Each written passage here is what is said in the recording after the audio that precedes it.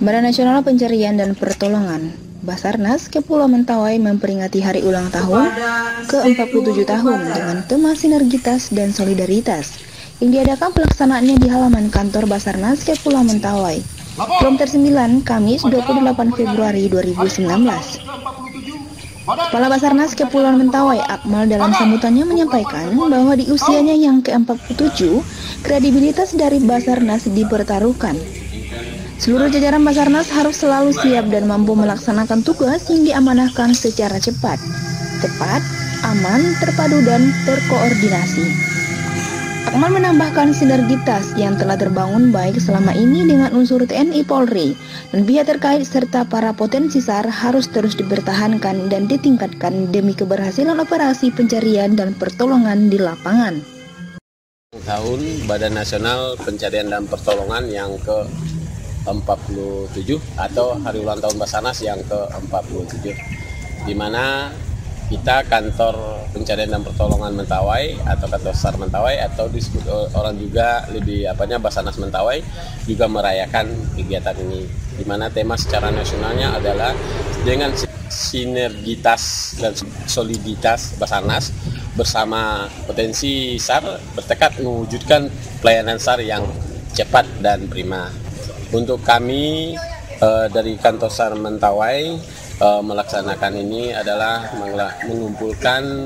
melaksanakan upacara, mengumpulkan semua potensi atau unsur yang ada di Kabupaten Kepulauan Mentawai, menjalin silaturahmi, menjalin persahabatan, sehingga nanti kekuatan dalam melakukan pencarian dan pertolongan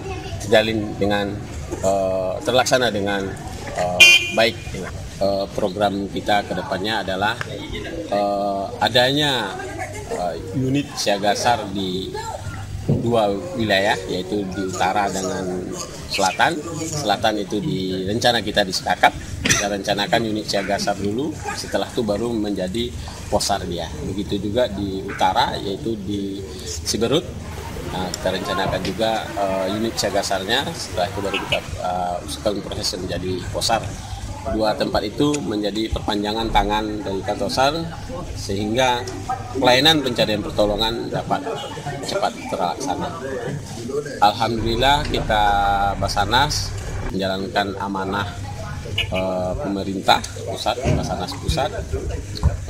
Kantor SAR tahun 2018 kemarin telah dapat melaksanakan tugasnya dengan baik, di mana 20 kejadian, yaitu kejadian kecelakaan pelayaran atau kecelakaan kapal di Kabupaten Kepulauan Mentawai itu sebanyak 15 kali, dan kondisi membahayakan manusia itu 5 kali. Di 2018 juga ada didatangkan RIP 1, jet ski, begitu juga peralatan-peralatan air lainnya dan alut-alut darat lainnya seperti rescue truck.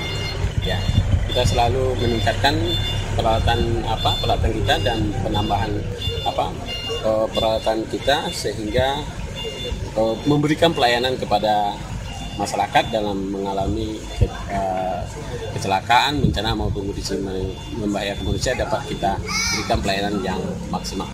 Keberhasilan operasi pencarian dan pertolongan yang telah kita raih selama ini bukanlah semata-mata karena kemampuan dari Basarnas sendiri, akan tetapi merupakan perwujudan kerjasama dengan semua pihak. Ia menuturkan bahwa keberhasilan operasi pencarian dan pertolongan juga ditentukan oleh 3 hal, yakni kecepatan, ketepatan, dan kompetensi atau sumber daya manusia. Ketiganya menjadi tantangan bagi seluruh jajaran Basarnas untuk mampu mewujudkan pelayanan pencarian dan pertolongan yang cepat dan prima. Kejadian atau musibah bisa terjadi kapan saja dan pastinya membutuhkan pelayanan pencarian dan pertolongan, penyelamatan dan evakuasi secara profesional. Oleh karena itu, Basarnas harus mampu dan siap setiap waktu. Basarnas bersama potensi SAR bertekad untuk mewujudkan pelayanan yang cepat dan prima. Kita berharap, kita semua, baik kami berharap juga kepada teman-teman wartawan, doakan Mentawai ini semoga jauh dari bencana, jauh dari kecelakaan, jauh dari kondisi membahayakan. Dalam hal ini dihadiri Kabak Protokoler, Forkopimda, Kepala Bank Nagari Cabang Tua Pejat, Cabang Sipora Utara, serta tokoh agama. Dari Kepulauan Mentawai, Irma dan Raffi, Mentawai TV mengabarkan.